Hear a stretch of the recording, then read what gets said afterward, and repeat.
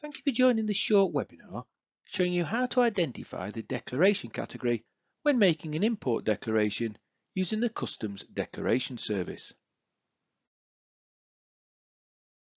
This is step 1 of a series of short webinars taking you through the Customs Declaration Service guidance on completing an import declaration. This table sets out the step-by-step guides we'll be covering in this series. We'll be showing you screenshots from gov.uk. HMRC is constantly improving the digital experience of our customers, so you may find that some of these screenshots will be slightly different to those that you'll see on gov.uk. This webinar series follows Hallie, who is importing children's t-shirts into Great Britain from the USA. She has her own software product, which means she can submit her own declarations via the Customs Declaration Service. Her t-shirts will be entering free circulation in Great Britain.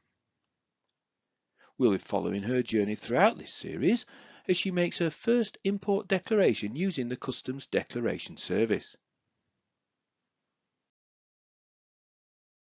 The Customs Declaration Service Instructions Guidance was rebranded in May 2022 and was previously referred to as Navigate the UK Trade Tariff CDS Volume 3 for imports.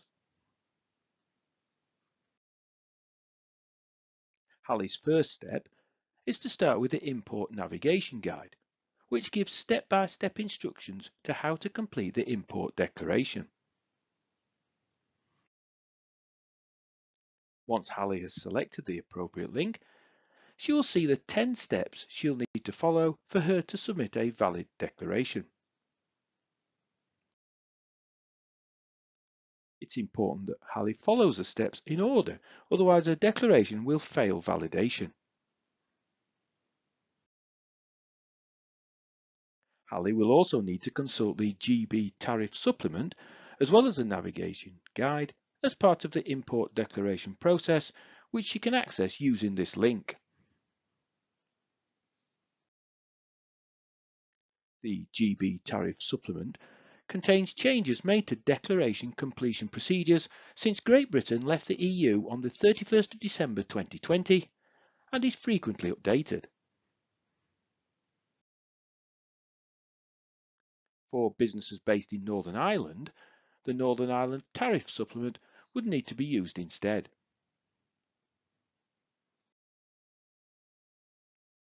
In order for Hallie to select the correct declaration category for her goods, she will need to use Appendix 21.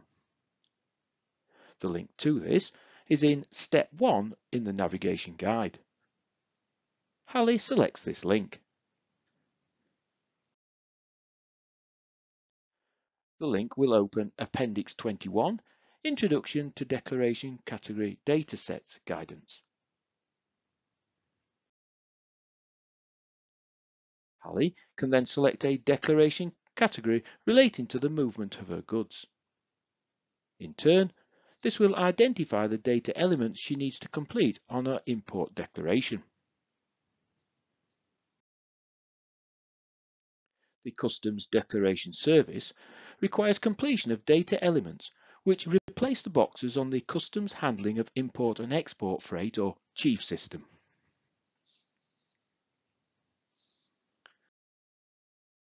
Hallie selects Appendix 21, Introduction to Declaration Category Datasets,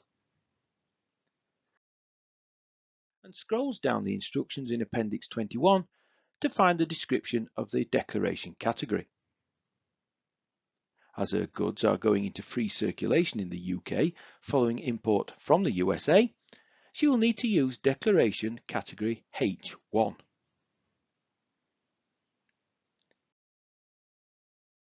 Now Hallie has selected the correct declaration category, H1, for the children's t-shirts.